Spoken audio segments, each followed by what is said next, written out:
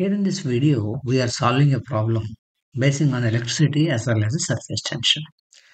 So we'll explain the concepts of electricity also, and then we'll use it in this problem, right? Let me read out the problem for you first of all. An isolated, that means there is no charges that have influence from outside, and a charged spherical soap bubble has a radius r, and the pressure inside it is due to atmosphere itself. If T is the surface tension of the soap solution, then the charge on the drop is. That's what the question is, right?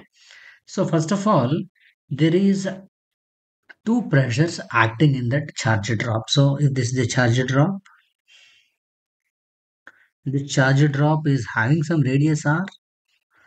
There is a charge q inside it, because of which there is some electric intensity developed.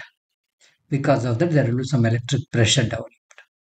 So how much is that electric pressure developed? Let me first try to find out. So before doing that, let me explain to you that what I am going to do finally is there is some excess pressure due to electric intensity,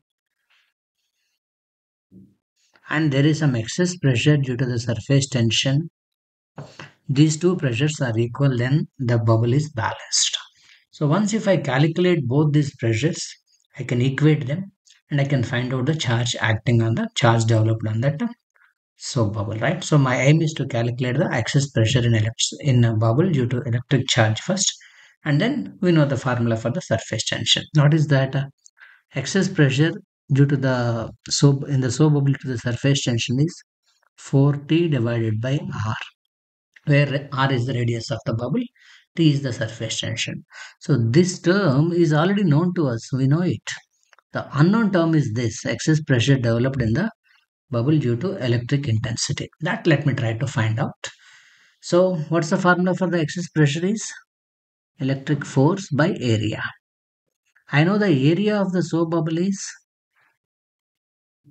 4 pi r square.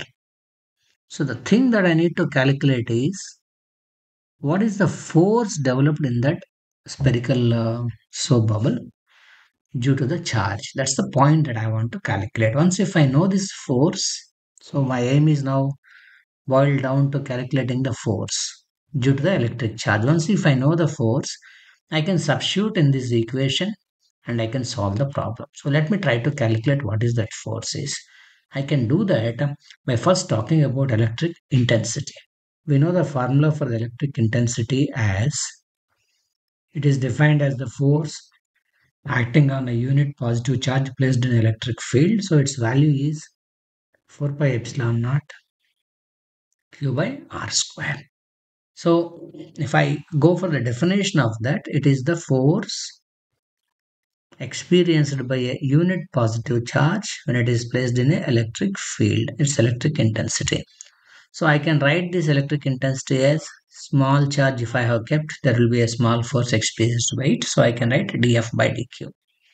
From that I can write df is equal to e dq. This is the small force when a small charge is placed in electric field. I want the total value, then I shall integrate this equation. Integral of df equal to integral of e dq. Integration of differentiation of force is force itself. Integral of E, in the place of E, as per the basic definition, electric intensity is 1 by 4 pi epsilon naught q by r square and dq as per the definition itself. I have written that. Now, this F value is 1 by 4 pi epsilon naught 1 by r square integral of q dq. Integrating this equation will give us something like F is equal to 1 by 4 pi epsilon naught 1 by r square. This is q power 1 dq. We have a formula in integration, that is integral of x power n dx, as you know, is x power n plus 1 by n plus 1. That is now say integral of q power 1 dq, that is q power of 1 plus 1 by 1 plus 1, that is q square by 2. So this part of integration will give an answer of q square by 2. So the value of the force that we have calculated as q square in the numerator by 2 into 4, 8 by epsilon naught by r square. That's the force that we have calculated.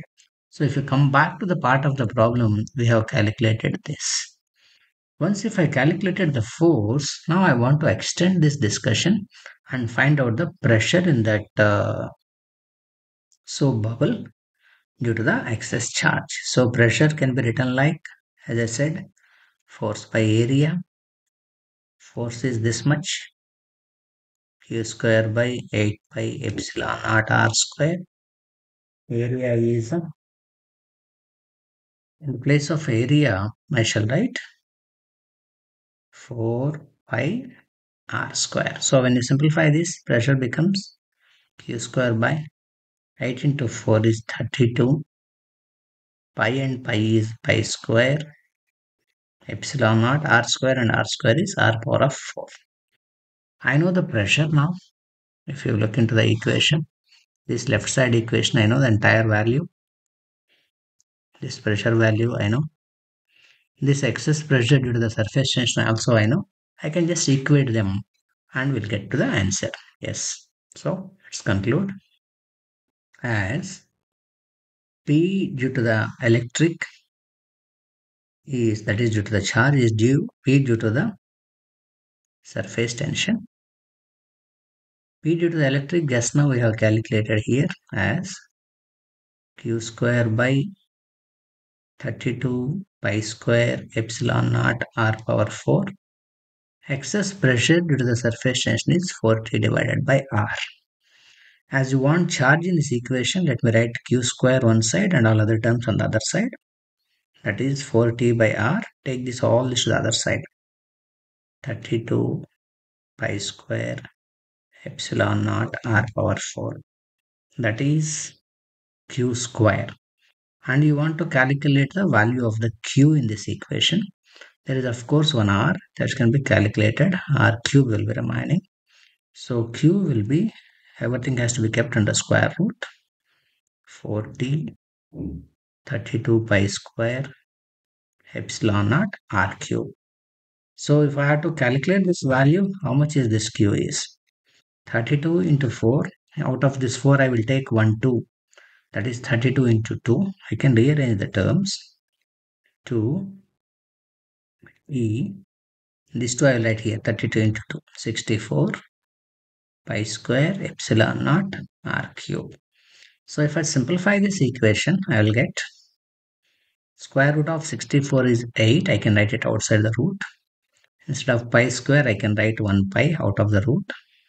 In r cube, I can get r square out of the root and get as r. So what's remaining then? 2t is remaining. 64 came out, pi square came out. Epsilon naught will be here. Out of r cube, I have taken only r square out of the square root. So 1 r is already remaining. So what's your answer is 8 pi r under square root of 2t epsilon naught under r. That's the answer to solve this. That's how we need to solve this problem. So the simple concept that we have used is the excess pressures inside the soap bubble due to the surface tension is equated to the excess pressure generated due to the charge. That's it. Thank you. Thank you for listening.